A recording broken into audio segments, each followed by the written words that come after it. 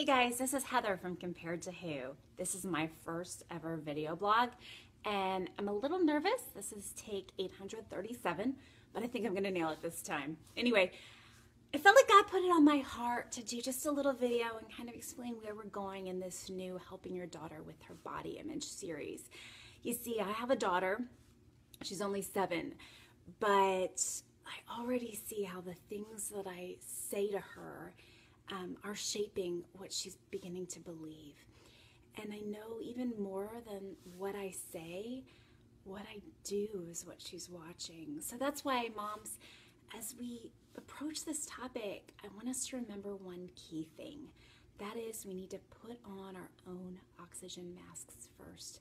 You see, I hear lots of moms saying things like, I never say the D word, diet, around my daughter, or I never let her see me weigh myself, or I always tell her how pretty she is so she'll know that she's beautiful. Or I say things like, it's what's on the inside that counts, so she knows not to focus too much on all this. But here's the problem, moms.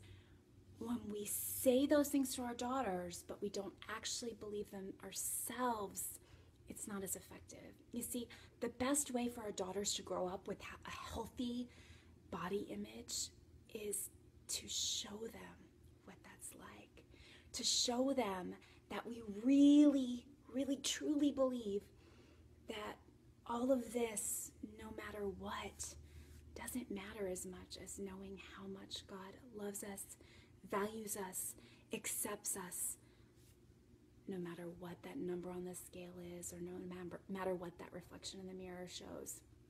So moms, today, for this weekend, I pray that you'll make it your prayer to get yourself healthy on this front first, before you even think about the strategies that you can use to help your daughter overcome her battle, that you would focus on the ways God wants to work in your heart and change you on this issue.